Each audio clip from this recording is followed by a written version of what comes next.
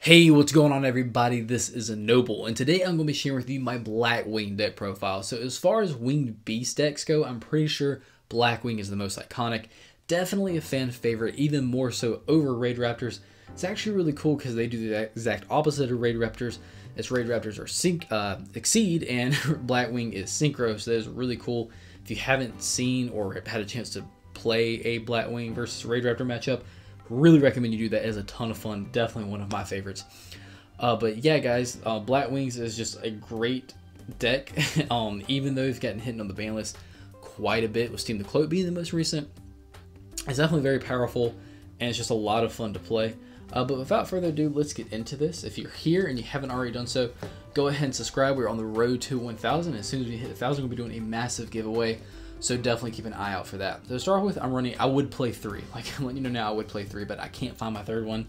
So we're running 2 Blackwing Simone, the Poison Wind. Absolutely 100% recommend you playing 3 of this. Definitely need 3, but I just can't find my third one. So at the moment, we're running 2. But he is really, really pivotal at 3, because what he does is, if you control no monsters and have this card in your hand, you can banish one other Blackwing monster from your hand and place one Black Whirlwind from your deck face up to your spell and trap card zone, which is really, really good. Then either send this card to the graveyard, or immediately after this effect resolves, normal summon it without tributing, which is also amazing. You cannot special summon monsters from the extra deck the rest of this turn except dark monsters.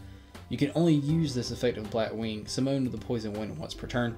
During the end phase, send the Black Whirlwind place this effect to the graveyard, and if you do, take 1,000 damage. And that is like not a big deal at all, because Black Whirlwind just allows us to search, which is really cool as well. Next up, I'm running triple Chris the Crack of Dawn. This one's really great because what it does is, if you control a Blackwing monster other than this card, you can special summon this card from your hand. You can only special summon Blackwing Chris the Crack of Dawn once per turn this way. Once per turn, this card cannot be destroyed by spell / trap effects, which is also really cool. But just being able to special summon him, get a free body on the field to go into your synchro plays, is really helpful.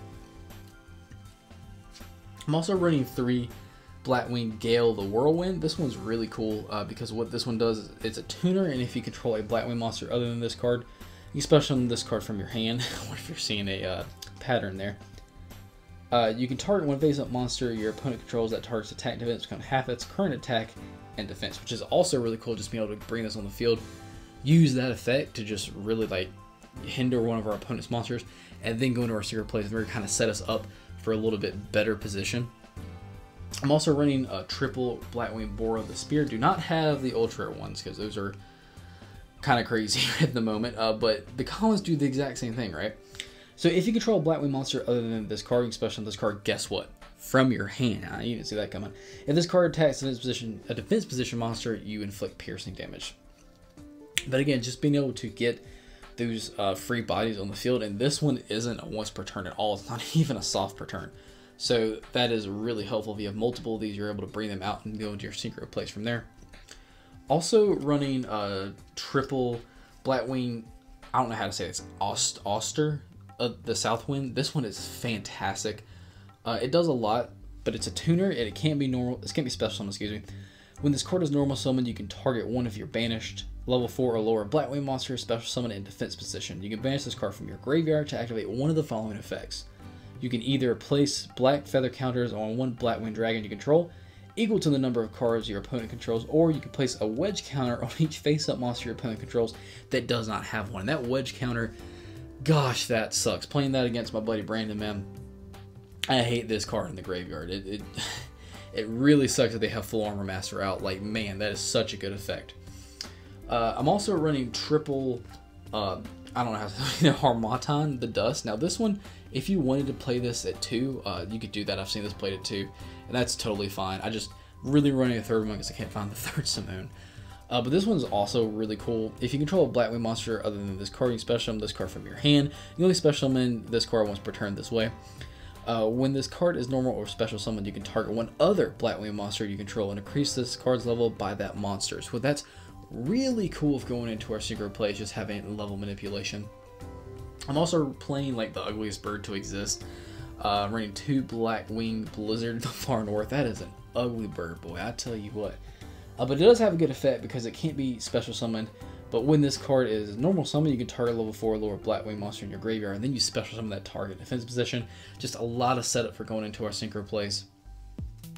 Also running double Orochi the Squall. What this one does is if you control a Blackwing monster other than this card, you can special summon this card, guess what, from your hand. You only special summon Blackwing Orochi the Squall once per turn this way. If this card is sent to the graveyard as a synchro material, which it will be, you can target a monster on the field and change that target's battle position, which is also really nice. We're running 1 Blackwing Zephyros the Elite, I believe is how you say it. It has a once per duel effect. If this card's in your graveyard, you can return a face-up card you control to the hand, then special summon this card, and then you take 400 burn damage. Which, who cares about that 400 burn damage, right? But that is really good, just again, helping out for your synchro plays, just getting some setup. Running a Blackwing Gladius the Midnight Sun. I really like this one. If the only face-up monster you control is one Blackwing monster other than this card, you can special summon this card from your hand, and then once per turn, this card cannot be destroyed by battle. And then also, just to round it out, playing the Mist Valley Thunderbird and also the Mist Valley Apex Avian, just for that, infinite negate loop, pretty much. That really sucks, but hey, it's still here and it hasn't been touched, so we might as well use it, right? So to kick off the spells, we are playing triple Call by the Grave because you do search quite a bit in this deck, basically like in every deck these days. And just having Call by the Grave just to stop from being hand trapped is really important. We're in a Monster Reborn because it's just an absolute fantastic card. Rank up Magic Soul Shade Force because you do run Force Tricks in this deck, and then being able to use that to go into Infinity is really helpful. Running triple Black Whirlwind, which I was really excited this card got an ultra reprint in Battles of Legend Armageddon because it looks really, really good. And also being cheaper because the other one was more expensive. But Black Whirlwind, what it does is a continuous spell, and when a Blackwing monster is normal summoned to your field, you can add a Blackwing monster from your deck to your hand with a less attack than that monster. That is not a once per turn effect either, so like you can really abuse this card. This is what I really wish Raid Raptors would get in some form, but unfortunately all they have is Raid Raptor Nest, which is nowhere near as good as this. It's an absolute great card, and just being able to search it out as well with Simone is fantastic. Because like almost everything in this entire deck is dark, we're also running triple Allure of Darkness. You do want to be careful with what you banish, but most of the time you're going to have a lot of Blackwing resources at your disposal, so banishing something to get that draw power and that advantage is not going to be an issue. And then also running a Foolish Burial as well. And then for the traps, we're just running triple and perm. I would be playing, just to be archetype specific, the trap, I can't remember the name of it, but I can't find it anywhere, so I am running triple and perm. But if you wanted to play that trap card, which again I can't, the one that negates something and then you can special summon Blackwing Dragon, I cannot remember the name of it, but I can't find it. But Imperm is also an amazing card as well, but it is also very expensive. So if you do have access to that trap card, for some reason I can't remember the name, let me know down in the comments below. What is the name of that card? Why can't I think of it? Why can't I find it? You probably can't answer that second one, but you can definitely help me with the first one. So that is actually it for the main deck, guys. Let's get into the extra deck. To kick off the extra deck, we're running 1 Blackwing Full Armor Master. I would recommend playing 2 of this if you have to. I don't, and it's like a $20 card at the moment, so I'm only running 1. But this card is absolutely amazing. Definitely, when I play against this deck, I'm terrified of seeing Full Armor Master hit the field, because he's like Raid Raptor Ultimate Falcon in the fact that he's unaffected by other card effects all together, which is amazing. Each time a monster your opponent controls activates effects, place a wedge counter on that opponent's monster, maximum 1. After that effect resolves. Once per turn, you can target one monster your opponent controls with a wedge counter and then take control of it, which is freaking crazy because a lot of times it's going to be a boss monster. Once per turn, during the end phase, you can destroy all monsters on the field that have a wedge counter, which if you see now why that South Wind card is so great, because you can literally just banish it from your graveyard and then basically fill the board with wedge counters, take what you want, and then blow up the rest. Absolutely crazy combo. This card is really great. Like I said, I do recommend you play 2 of it if you do have disposal of it. Also running Blackwing Armor Master. This card is really cool.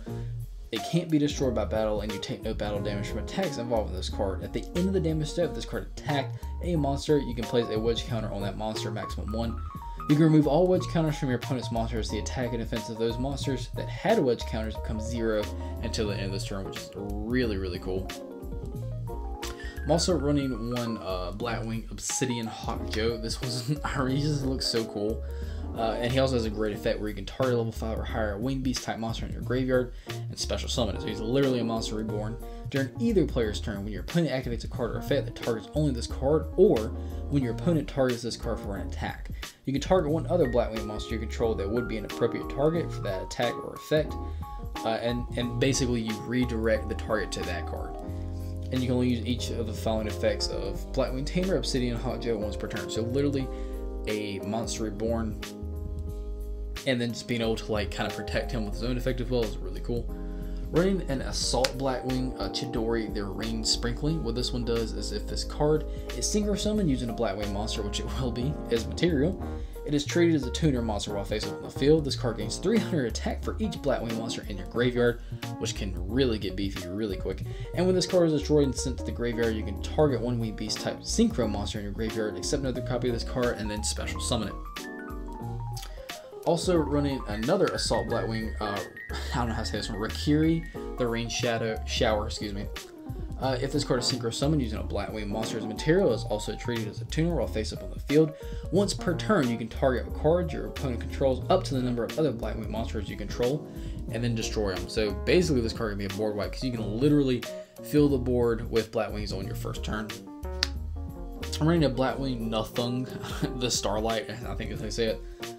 If this card is special summon, inflict 800 burn damage to your opponent. That's alright, I guess.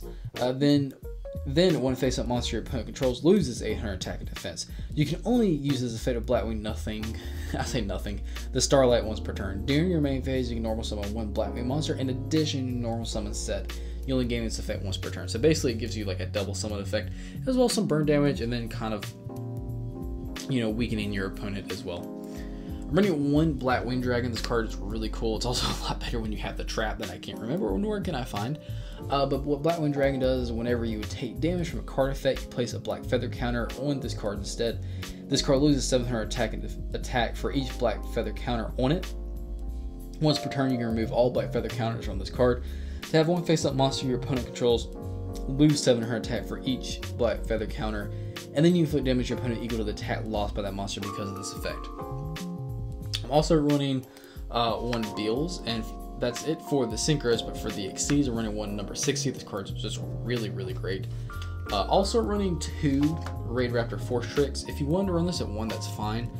But the Ultras are really cheap now. You can get them for like $4 or $5, something like that. But this is really cool because it's just two level 4 monsters. This card gains 500 attack and defense for each winged beast monster. That doesn't really matter though. But you can, once per turn, you can detach a material from this card and then add a level 4 Dark Winged Beast type monster from your deck to your hand, which is awesome. And then with this in the graveyard, you use Soul Shade Force. You can go into Infinity as well, which is always great. Also running a Union Carrier, a Raid Raptor Wise Tricks, and then a Samorg, Bird of Sovereign, however you say that, just for that Infinite Negate loop, which is really broken. But yeah, guys, that is it for the deck profile. I do hope you enjoyed it. Like I said, as far as Winged Beasts go, I'm pretty sure everyone knows about Blackwings. It's just a really, really cool deck, and it's really fun to play. I would recommend you getting 2 Full Armor Masters, because this card is really crazy. A lot of times when they finally get an out to this card, you're able to just bring it back really quickly anyway, and just it not being affected by anything, being able to literally suck up something your opponent controls, just wipe the board. Guys, this is a really fun deck to play. I really recommend you doing a match with this against Raid Raptor or vice versa. But yeah, guys, let me know down in the comments below, what is your favorite Winged Beast type deck? I would love to hear. Mine personally, like I always say, is Raid Raptors, but this is a close second. This is really cool. But yeah, thanks for watching. If you're here and you haven't already done so, go ahead and subscribe. I would so greatly appreciate that. If you watch this video and you liked it, give it a thumbs up. It allows my videos to circulate around YouTube a little bit more, and you guys have definitely been doing that. You have been gaining subscribers, gaining momentum, and I really, really appreciate it. And while you're here, you might as well hit the bell so you become a part of the notification team so you don't even miss anything that goes on this channel. Thanks for watching, guys. As always, I'll see you in the next video.